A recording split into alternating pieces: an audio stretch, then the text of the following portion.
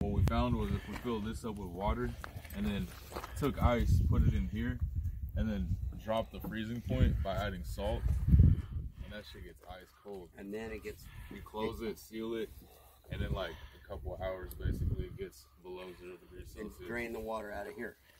Exactly, yeah, take the ice out, just take it out, dry it up, and you have one solid block of ice all around and on the bottom.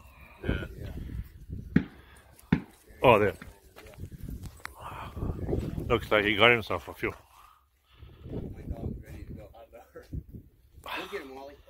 Got one flying. I don't know. We got one of them. I saw one. These are solid. Yeah.